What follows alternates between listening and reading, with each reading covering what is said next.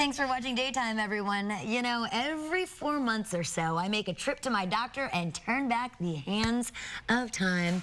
I will admit I am a Botox and skincare fanatic, and it's safe to say that Cindy may be too. Yeah, I'm smiling, but you can't really tell, can you? I really am into this. In fact, many of us are, but with so much marketing hype around skincare products, procedures, and treatments, it's difficult to tell the real results versus the myths. Bradenton Cardiology Center and Daytime's resident doctor, Srini Iyengar, is here to tell us what works and what doesn't. So we don't have to waste our money then. No, I think this is a topic that is a billion-dollar industry in the country. So I think it's important to inform people that are watching about what are the myths and what are the real facts about these things. I think I've spent $1 billion on my face already.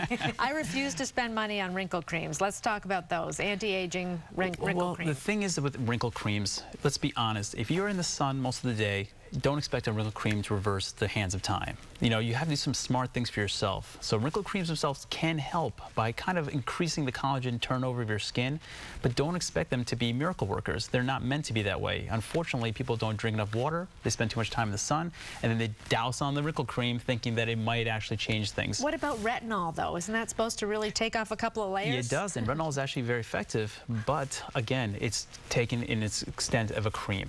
You know, how much can it really do? And the thing is, it is effective, but don't expect it to reverse the hands of time. So basically, all these creams are just hydrating your face, and that's pretty much it? Well, retinol, in a sense, turns over the skin itself faster. But if you actually go in the sun too long, you'll actually be more prone to sunburn. So you have to be very careful and temper the enthusiasm for the cream for what you're doing on a social basis. Temper the enthusiasm for the cream. That's right. All right, let's talk about lasers. There are a whole bunch of different lasers out there on the market. Some say they, again, make you look younger, take away wrinkles. Do any of them work? They do, but the thing is, this is another thing I would tell anybody watching right now. Talk to your medical specialist about this. Don't think that you would go to an office and say, I want the laser. You need to have options on the table. What else is available? Because laser resurfacing of the skin is not cheap. It can range up to $5,000 just for one procedure.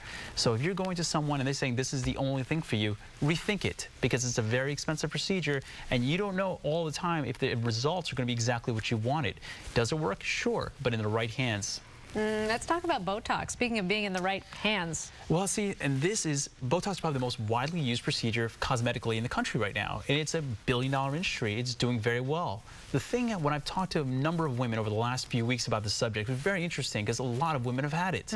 It's that who is doing it, and how is it being done, and how often is it being done? When people tell me they're going to Botox parties, which is a very popular thing, I often ask, who's giving the Botox? Who's doing it?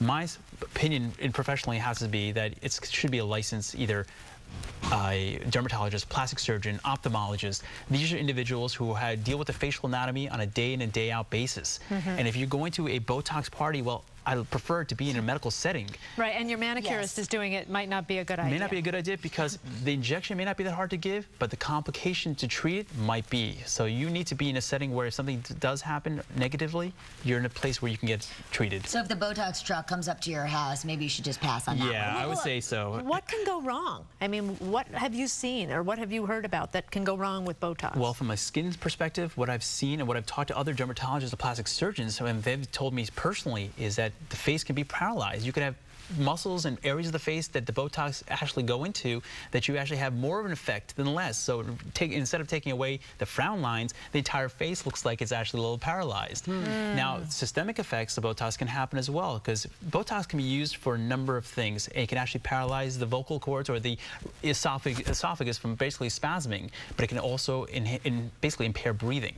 So there's a lot of things that can happen if it's used inadvertently or in the wrong hands. But if you use it over an extended period of time, I've heard that it means you won't have to get as much of it when you get it done. Well, there's also antibodies that your body can produce to Botox. So if you're using Botox on a religious basis or very often, your body can actually develop a resistance to it in some sort where you'll actually either not get the same effect you did when you first started using it or need more. That means we'd have to try to find something new. Darling, I don't know what we're going to do. I'm not sure what we're going to do. Just go less frequently and get as little as possible. Yes, yes. Well, it works. And the thing is in the right hands and in the fact that if you have the licensed professionals in a medical setting, I think it's safe. Okay. Dr. Okay, if you'd like to learn more about skincare, you can find Dr. Iyengar on Facebook by going to our website, daytimeonline.tv. We'll be right back.